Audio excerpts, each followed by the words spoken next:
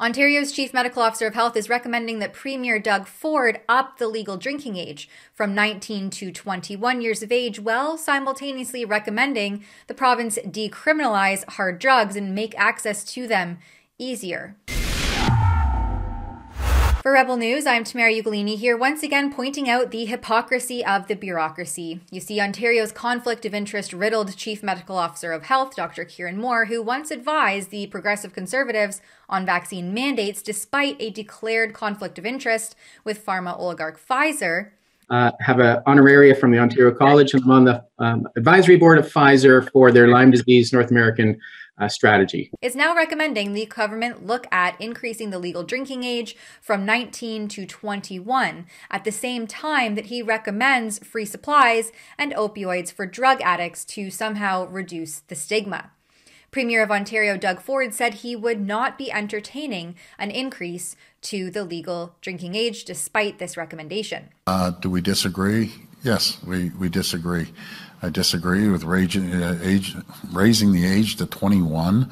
And one of my principles were, these young people, they put a uniform on and go fight for freedom around the world, driving tanks and heavy military equipment, and again, putting their lives on the line for democracy, and they can't go back later and have a beer. That doesn't cut it. So that was one of my principles. If they're willing to fight for our country, they should be able to have a beer. In his 2023 annual report published at the end of March, Dr. Moore acknowledged that his own COVID-19 policies, from devastating school closures, forced social isolation, psychologically damaging mask mandates, and the decimation of livelihoods through forced business closures, only exacerbated substance use and harms. Now, the province is seeing a rise in everything from tobacco and vaping use to cannabis, alcohol, and opioids. And in many cases, it's primarily affecting youth in grades 7 to 12. Moore says that the best antidote to problematic substance use and addiction is connection. Connection to family and friends, to community, and to society. Yet, once again, his very own COVID-19 policies deprived individuals of this crucial lifeline on a rolling basis for years without evidence or justification.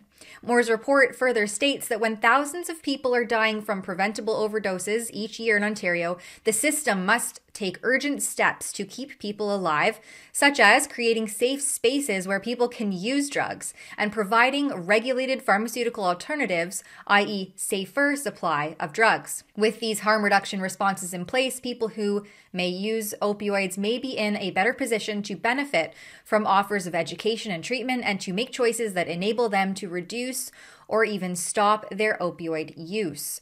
Moore says that the aim of the alcohol strategy is to bring down the rising rates of alcohol use among youth and women by exploring whether to revisit the current minimum legal drinking age from 19 to 21. Yet, on the opposite side, the opioid strategy aims to decriminalize simple possession of unregulated drugs for personal use. The aim of reducing stigma and providing non-judgmental services is something Moore says can be done by increasing access to supervised consumption sites, naloxone kits, providing needles and other drug paraphernalia, peer-led outreach supports and health services that include rapid access to addiction medicine, which is just a better way of saying safer prescribed opioids, and other investments like drug checking services so that street drugs can be analyzed before the addict consumes them. These programs are, of course, free, but built on the back of taxpayer funds. Interestingly, nowhere in the document is there an age limit mentioned when it pertains to access to harm reduction or this idea of safer supply. So Moore wants to put more regulation and controls on alcohol while decriminalizing and increasing access to hard drugs, presumably for all ages. This comes on the heels of the $1 billion federal Liberal program geared toward reducing the harm of substance use on individuals, families, and communities that yielded no tangible results and instead coincided with a troubling increase in overdose deaths and only heightened drug use. For Rebel News, I'm Tamara Ugolini. The destruction of our cities at the hands of purported harm reduction and safe supply is happening at an alarming rate. If you would like to learn more about how the Liberal implemented drug supply strategy is failing both from a statistical perspective, but also on the ground with increases in overdoses and deaths, crime and violence that follow, please visit our website at fixourcities.com. That's fixourcities.com.